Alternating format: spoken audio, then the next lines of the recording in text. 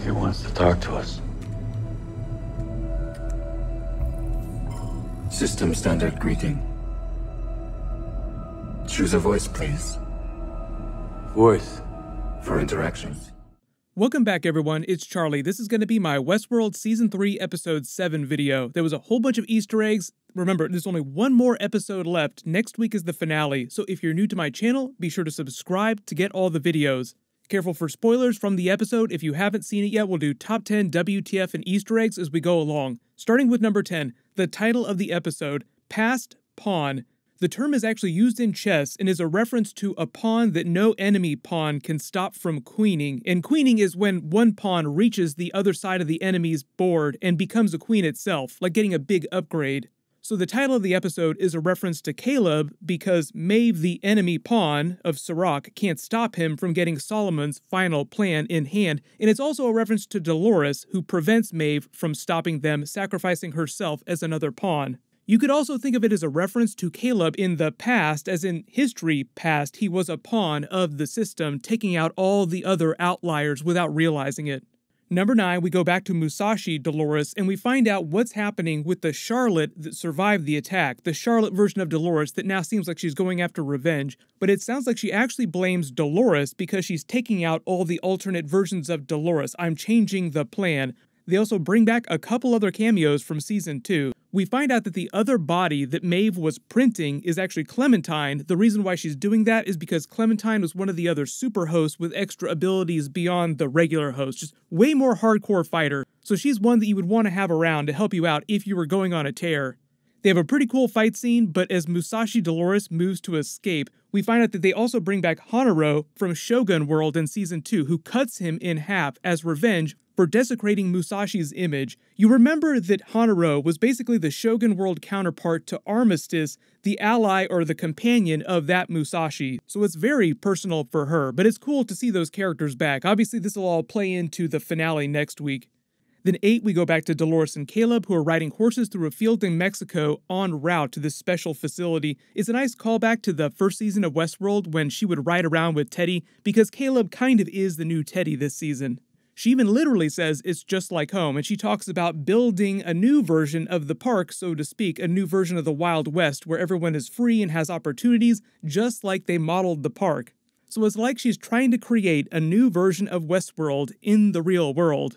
Naturally, Caleb is having some misgivings, so he starts to question, how many people did you massacre back at the park? A lot? Are you going to keep doing that? How many people do we have to kill for this plan to happen? Dolores is committed, and there are a couple of points through the episode where they remind you that machines aren't perfect, they make mistakes. So Caleb is kind of the voice of reason for her in this episode, trying to balance that out. Like, hey, wait a minute, I don't want to kill a whole bunch of people. Talk about chess references, Caleb queening by the end of the episode, getting that big upgrade. She tells him, I used to just be a farmer's daughter until I needed to be more. And we find out the real reason we're here in Mexico is to go to this facility to find his stolen, quote-unquote, memories. 7, we go back to the mental institution with Man in Black, Bernard, and Stubbs to find out what the next steps are. We find out exactly what the virus's point was. Dolores was using that to actually hack the system and find out where they were storing all of Caleb's memories.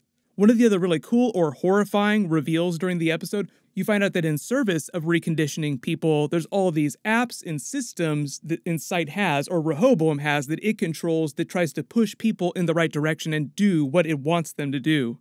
And it's all in service of giving you Caleb's full backstory and exactly how deeply he's been reprogrammed like a host. That's basically what Bernard reveals to Man in Black. You gave him the data he needed to reprogram humanity, and Man in Black just kind of shrugs it off like, well, we needed money for the park at the time. A good comparison in real life would be like Facebook's relationship with Cambridge Analytica. If you remember, they got in really big trouble for sharing people's data for nefarious purposes. So Facebook sold all this data to another company without really understanding how that company was going to use it. That company then went on to use that data to try and change people's behavior. It was really insidious. There are a bunch of lawsuits, and now there are a bunch of systems in place to try and prevent stuff like that from happening again. More data privacy laws.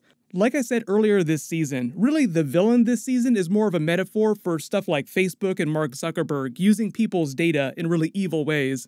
But the real crazy thing about this Man in Black storyline is that he tells them flat out, I'm going to wipe out every single host on the planet, and you better kill me because I'm definitely going to kill you later. They do have a bit of a funny moment early on in that storyline when Bernard's like, please don't kill him, Stubbs, we might need him later.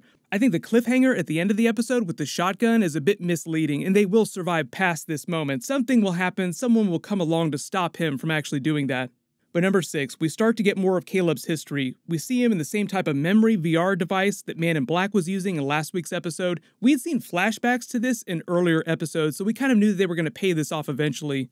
But you get his history in the military, how he was hunting down insurgents. Later we learned that some of these were false memories, some of them were not. So they're all drugged up on limbics while they were still in the military. All this stuff with the insurgents really did happen. They got tagged in a counterstrike by other insurgents. That's when it stops being real memories. From then on, his history, all the other flashbacks, those are all implanted memories. While this is all happening, in present day, you also get to see some really cool uses of technology. That gun with the special mini drone and the automated targeting, that's probably something you'll see people in the real military using in the next 5 to 10 years. Even though people are using technology for terrible, terrible things during the Westworld series, there is a lot of the technology that does seem like stuff we're going to have in the next 10 to 20 years. But number 5, they meet the old god, Solomon. So Solomon is the precursor to Rehoboam, and as they say, just like Sirach's brother, it got a bit schizophrenic too with the way it projected the future, which is why they had to move on to Rehoboam. I believe the voice that it was speaking with, its default voice, was a younger version of Sirach's brother. I couldn't tell if it was young Sirach's voice or young Sirach's brother's voice. I love the way that it argues with Dolores about how it feels like it's nothing like her. No, we're not alike at all. And then they reveal what happens to all the outliers that don't survive the reconditioning, because it's only 1 in 10 that actually makes it through. Sirach hasn't been killing all these people. Well, he's been killing some of them, but for the most part, he just puts them on ice.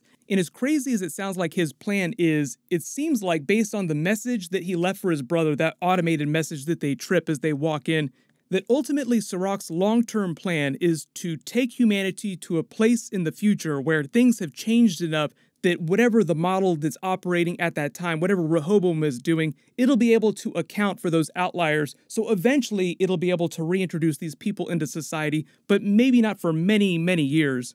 So we find out what he ultimately did with his brother. He's just sitting there chilling out on ice in that main system.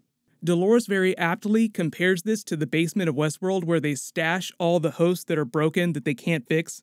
Then 4, we learn about Solomon's final plan. We heard about this from Sirach a couple episodes ago when he was talking about his brother. The way Sirach talked about his brother, he made it sound like the scenarios that he was using Solomon to run were just absolutely crazy. Some horrific future outcome that would be terrible for everyone.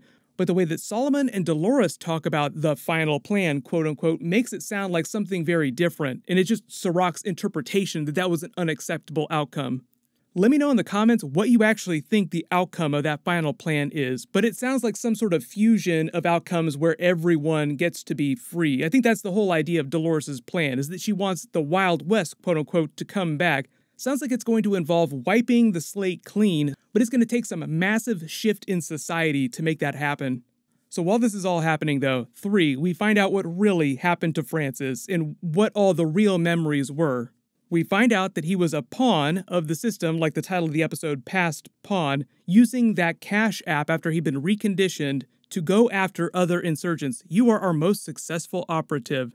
So when he and his friend Francis goes to hunt down the quote-unquote leader of the insurgents that he remembers from his fake memories, we find out that it's Enrico Colantoni. You probably recognize him as a character actor from a bunch of other series, but he's the person that's in charge of the pharmaceutical company that manufactures the limbic drugs that they keep taking through the episode. He reveals the truth of things to Caleb. The reason why you're after me isn't because I'm an outlier, it's because I learned the truth. I asked too many questions about what's going on here. So as they implied a couple episodes ago when Caleb started to remember these things and get the flashbacks, he really was the person that killed his friend, but because the system basically drugged them up and turned them against each other by offering them crazy amounts of money.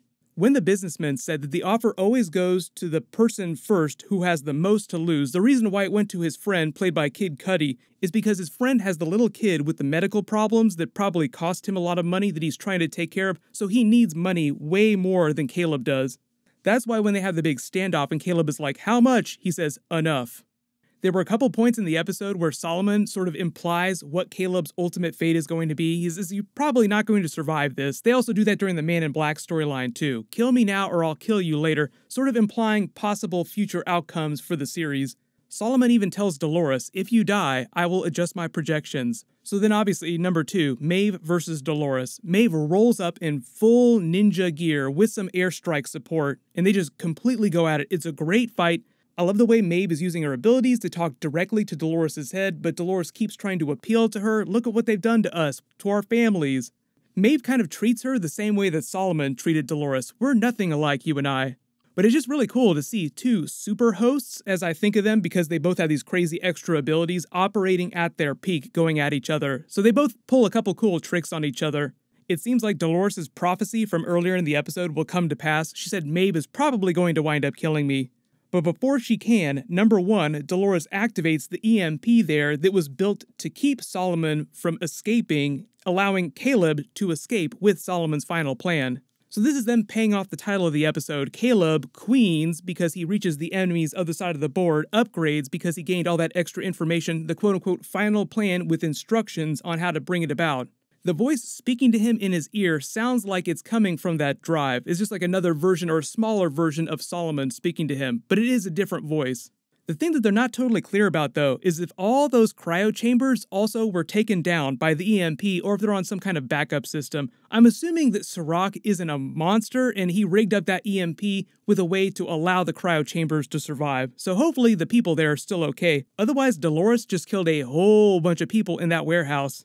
So just a reminder that Westworld Episode 8 next week is the season finale, but the show has been renewed for Season 4. They said that there's like a 6-season plan. I don't know what their plan is for the rest of those seasons. Everyone, let me know in the comments, though, what was your favorite part of the episode, and if you have any big questions about the episode you want me to include in next week's video. You can click here for all my Westworld episodes, and click here for my brand new Marvel Doctor Strange 2 video. Thank you so much for watching. Everyone stay safe. I'll see you guys tonight.